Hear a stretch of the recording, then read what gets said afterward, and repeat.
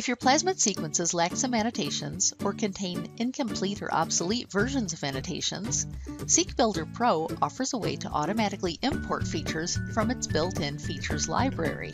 Within SeqBuilder Pro, start by using File, Open, to either open an individual sequence or an entire SeqBuilder Pro project that contains multiple sequences, which I will do here. Next, select the sequences that you want to annotate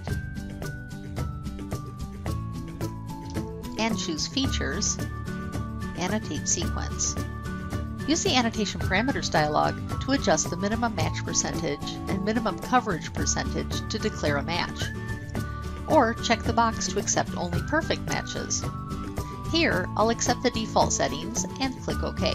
You can see that SeqBuilder Pro found 217 matching features, of which 108 are unique. By default, the non-unique features are unchecked in the table at the bottom of the window. The table shows all 217 matches, along with details for each one. Currently, the top feature in the list is selected, so the information shown in the upper section of the window is specific to that first feature. Unique matches are checked by default. I can accept all of them at once by clicking on Accept Checked. Alternatively, I can review some or all of the annotations first. Sort by any of the columns by clicking the column header. So for example, if I sort by query, I can see all proposed annotations for each sequence grouped together.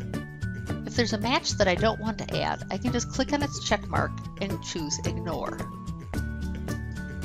I can also replace an existing feature with a more accurate version from SeqBuilder Pro's feature library by choosing Replace.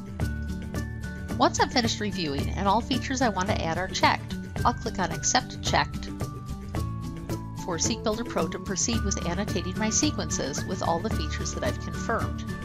I can now open up any of those sequences by double-clicking on them, and all of the new features have been added, as shown here in the circular view.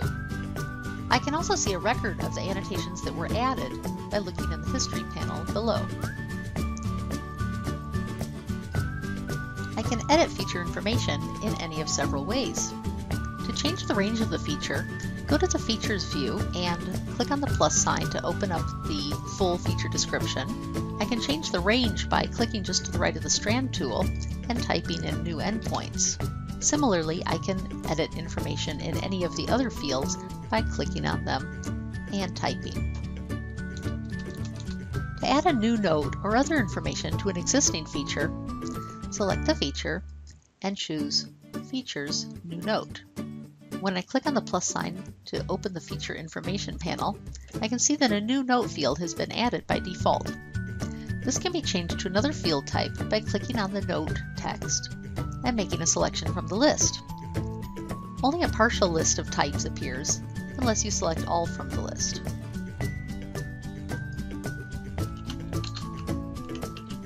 To change the style for a selected feature, use the Style panel on the right of the window.